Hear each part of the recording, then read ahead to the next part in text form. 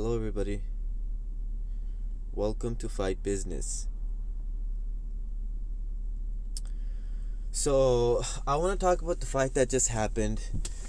Jon Jones versus Ciryl Gane. I'm actually recording this. On a phone, on my phone, and my app that I have is showing me a text of everything that I'm saying. It's literally dictating everything that I'm saying, and it's really bothering me. I wish I knew how to turn it off. It wasn't doing that last time. Anyway, I do gotta get this done though. I'll try to ignore this. It's literally in front of my face, and I feel like if I just turn it off, the recording will just go better, and I'll focus more. But let's get back to the fight.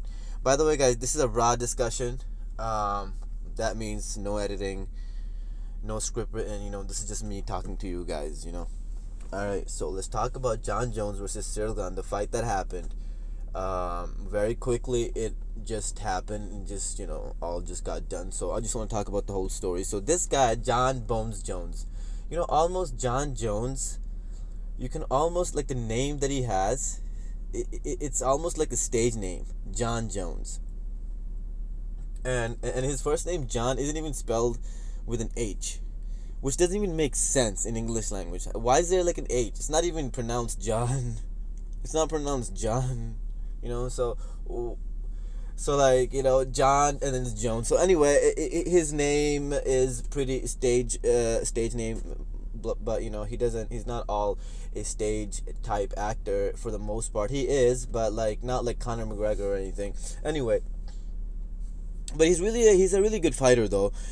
He's got a lot of moves, and he studies his opponents. He watches their tape, and a lot of times he uses their strengths to kind of basically defeat them. Use their strengths against them.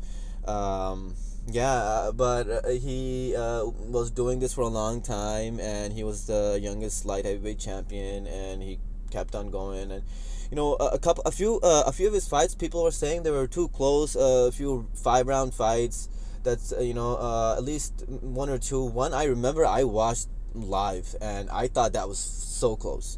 It was Dominic. The other guy's name was Dominic something. Pretty sure it was Dominic. And this guy, he had 10, 12 fights, and I thought he was just gonna get beat. And he went all 5 rounds, and I was like, man, this guy might just get it.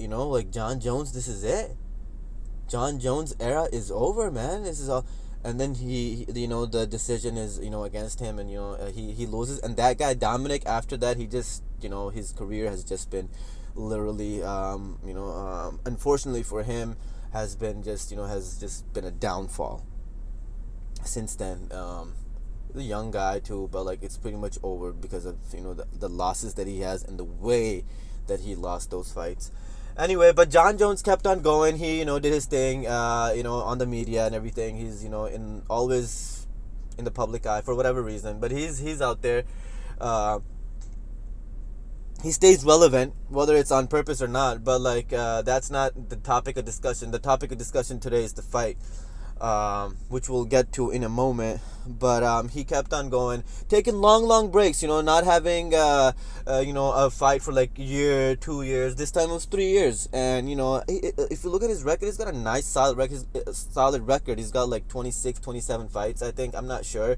And he's only got one loss, and that was a DQ, which wasn't even a DQ because he was just tearing that. He was just breaking that guy up. He was just literally breaking him up. Breaking his face is what he was doing. With his elbow, he was breaking his face. I would say thank God they called the DQ on that, because he was breaking his face. If you look at the footage, it's just bad. But this is fighting. This is UFC. Nowadays not a lot of fighters fight like that. And some fighters know that in their minds when they're fighting each other. And sometimes fighters can understand, communicate mind to mind and say, okay, yeah, let's just go easy on this fight. But sometimes when you're 21, 22 years old and you want all of it, that's what Johnny Bones Jones was at that time. And he had just done 9 months of MMA training, got into MMA. He's this was it for him. That was his world. He had I don't know if he had a daughter at that time or not, but that was it for him. So he's breaking faces for a living anyway. So that's what he was doing, and he got a DQ. His record's pretty solid. He's beat DC twice, and all of his thing about all his thing about steroids and all that. That's I don't know. I'm not a scientist. The whole thing about picograms, some say that it was too small, but I don't know. Maybe he did use steroids, but I don't know. So, but is he the greatest of all time? That's a question that you guys have to go to at our community. This is a community, guys. I'm talking to you if you guys are listening to me. So that makes two of us a community. If there's like more people listening to me, that makes like more people, like 5 of us, a community. So go to the community page, answer the poll, if you can. But so far it has been decided that Jon Jones is not the GOAT. If you guys don't know what a GOAT is, I'll put it in the description. What the GOAT is, I'll put in the description box, telling you guys about what the word GOAT is. Moving on, the fight was very quick. He looked a little fat. But he was very aggressive. He kind of I think Ciryl Gane was kind of gauging him while he just was gauging him as well. They were both gauging each other, and there was a shot thrown here and there. I think Jon Jones was serious about his heavyweight championship, so he kind of got him down a couple times and kind of controlled the fight. When he got him down a couple times, he had him controlled very nicely. Gane was trying to get out. Gane was trying to get out of the situation, but he couldn't. And then while he was just kind of wrestling him, just kind of controlling him in the ground, had a couple of takedowns. He tried to get up one time. He took him down again. He just kind of like snuck his arm and kind of took a hold of his neck. Whether it was over the chin or over the arm or whatever it was, he just kind of kept on compressing it as hard as he could, it looks like. And I think Gane just decided that he rather just take the L and just breathe.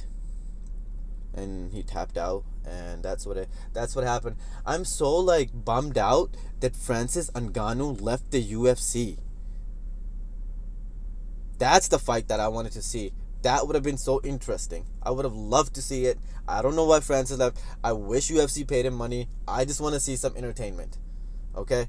But, because Jon Jones looked fat today. You look at Francis Ngannou, appearance-wise, that guy's got a six-pack at like 240 pounds. But, I know appearance doesn't really matter. Fat guys can beat up, good-looking, physique guys, blah blah. Like I said, guys, this is all raw. This is me talking to you guys. So appreciate all the support, but let's go to the end of this video soon, since it has already been a long video. I really hope you guys listen to it. I was talking about this fight on my channel, so go ahead and respond to those posts as well. And yeah, for him, if you think about Jon Bones Jones, his life is pretty good. Whatever's happening, in terms of his career, at least. Now he's a heavyweight champion. He was a light heavyweight champion, so he's a 2-division champ now. I'm really sorry, guys, about any mistakes here. It is late at night, but I wanted to give you guys a instant raw discussion. An instant post-fight discussion. Yeah, let me know what you guys think. Put it all in the comments. Any questions, comments, suggestions, and as always, thank you guys for your time. Have a good day.